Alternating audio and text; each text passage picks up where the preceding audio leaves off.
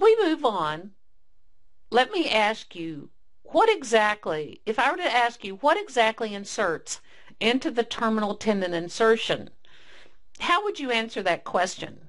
What in your mind's eye would contribute to tension at the terminal tendon insertion?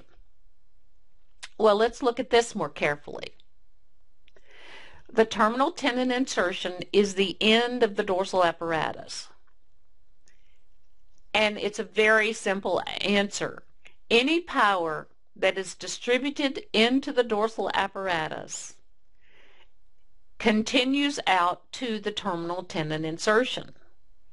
Some power that is more direct, meaning via the lateral bands, provides more direct tension, and other power, as we've discussed, is reduced because as it comes out to the terminal tendon insertion, it must go in an indirect path, and it loses some power by doing that.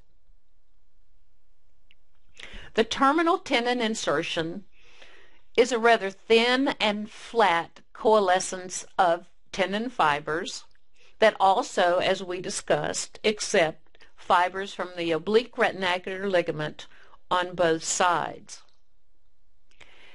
These fibers sit directly on the periosteum, and for that reason, it is very difficult if there is injury to this terminal tendon insertion to regain maximum, particularly proximal glide.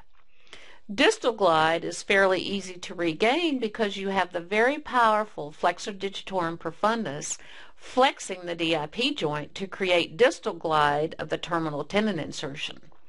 But proximal glide, as we know, is naturally a much weaker motion, and it is also a very small amount of glide.